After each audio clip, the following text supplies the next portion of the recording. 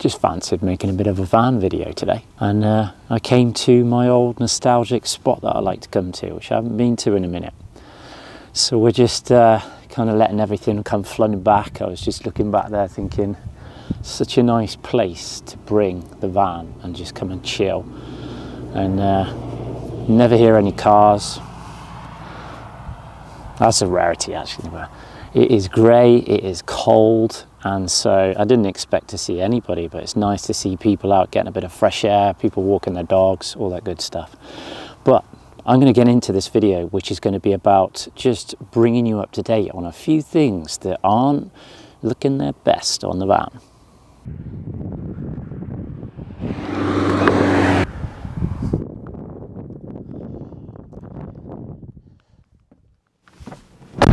Alright guys, we are in the back of the van and I'm excited to share some van content with you that was totally unplanned, but that's what makes a good video, hey? So anyway, what is it about? I wanted to just give you a bit of a glimpse of the condition of the interior of this van now. It's been about 3 years since I fitted out the back of this van. I'm going to briefly talk about how it's worked out and also what's coming with this interior. Let's get the intro out of the way and I will dive into what's happening.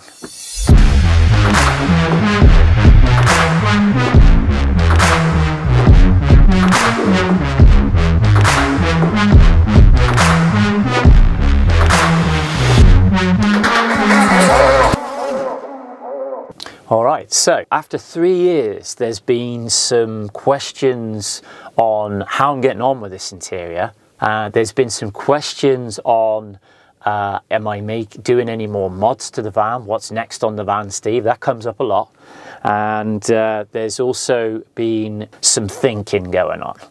So with the video that's going to come out on Tuesday, all will be revealed as to the big things that have been going on at the house, which if you go and watch that video when it comes out, you'll really grasp why not much has happened on the van. So Tuesday about 6 o'clock, that vlog comes out, and that will be where I finally drop exactly what's going on back at the house and the mod shop and all that good stuff. But I can reveal that something that I've been thinking about redoing for quite a while is the dream cupboard.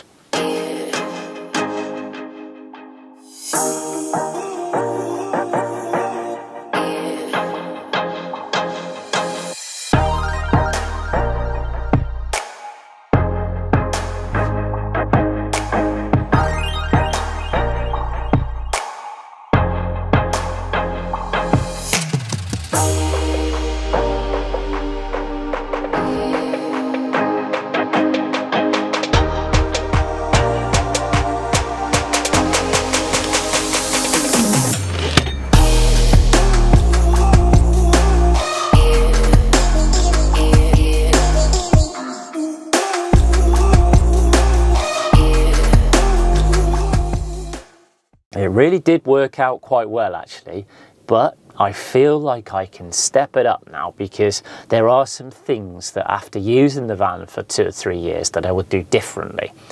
And there are things I don't know how I'm going to do yet, but I'll be all ears if you've got any suggestions once you've heard this video. You can drop some stuff in the comments, as it's all good to share. So when I built this cupboard, I built it from MDF wood.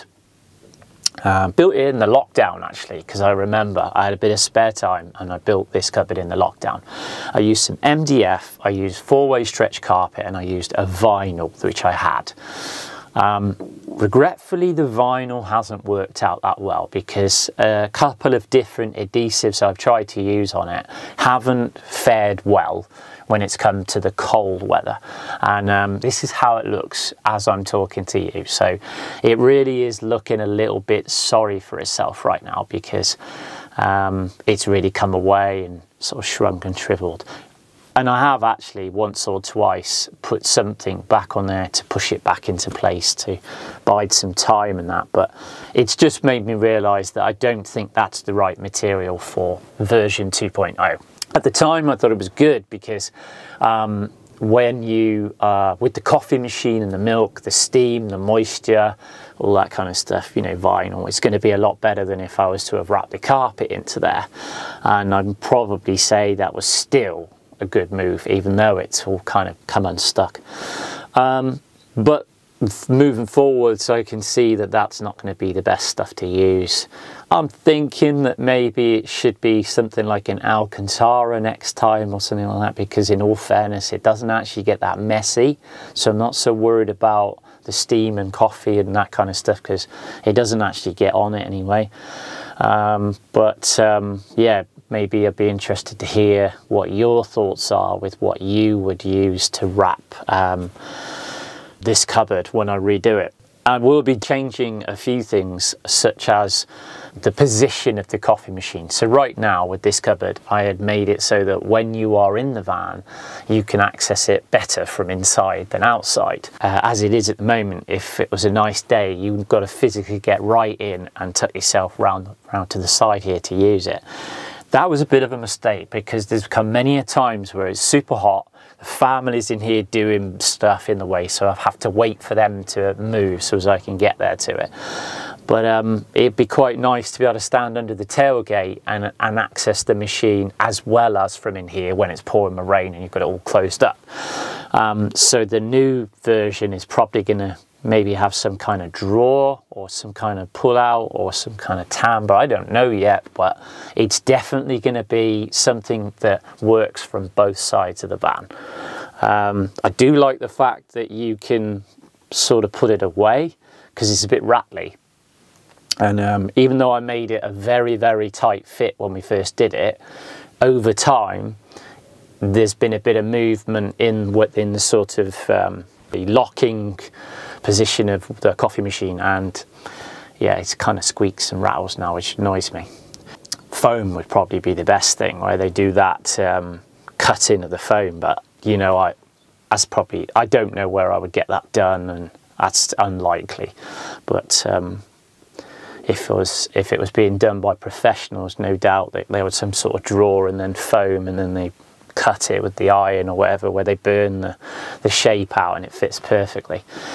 But I don't think I've got access to that. So the other thing is that with that, I would want to get the whole interior refinished and some proper cushions made finally, because I did actually go to a couple of places and intended to get them done.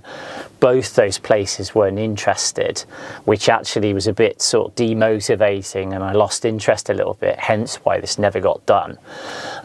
They only really wanted to work on the vintage stuff, and so I gave up on that, which I probably shouldn't have done, but I did. But yeah, this time, once I've done everything, I should actually get that done. And the other thing I'm keen to do is I'm going to do a bit of work on the ceiling. I really fancy a nice halo, so you've got to have like the halo around the outside, and then maybe an Alcantara on the middle or something. Yeah, something like that. So it'll give this interior a fresh new feel and some clever lighting again and all that kind of stuff. That's something that I plan as my next modification, but as I say, when you watch the video that comes out Tuesday, you might gauge as to the timeline on that. And then the last thing is I wanted to get the bed made. I've talked about it in old videos. I never did it. It was all geared up around the thought of how I would do it, and I had an idea in my head, but did I make up that little frame? No, I didn't. That's partially because there's only one time I've needed to sleep in this van by myself. Because I was going to make this bed to suit up to 2 people, because if we go as a family, we'll put the tent on the side and we all sleep in there. So I never got round to it, but I did have an eventful night where I stayed in the van at Tatton Park, and I kind of had to just sort of it was a joke, and it wasn't the most comfortable night's sleep. So if I'm going to Tatton Park this year, I would hope to be able to sleep in a bed. So that's another thing that's on the plan for it. When I've built the new version of the cupboard, the bed comes next, then send it off to have the interior done. And that is what I'm now looking to do on the van as one of the next upcoming mods. Being such a time-consuming mod, I will probably film it in sections because it will just give you more content as I go along, and that way I can then just at the end of it just put some sort of montage of the whole process together and make a final video from start where you sort of take it from start to finish. So be really interested to hear or any ideas you might have in terms of the best materials in order to cover ceilings, because as I said before, I'm thinking Alcantara and some four-way stretch, but if you have any better ideas, I'd be all ears in the comments. Alright guys, take care, and I will see you real soon in the next one. I just saw a horse go by. Yep, you see it all up here. Lovely spot, and yeah, I can't wait for the hot and sunny weather to come back, and we're going to be back up here with the drone and get some more cinematic videos knocked out this year. Can't wait. Anyway, see you real soon. Don't forget to subscribe if you aren't already, and like and share the videos. It really helps the channel grow. I'll see you soon. Take care.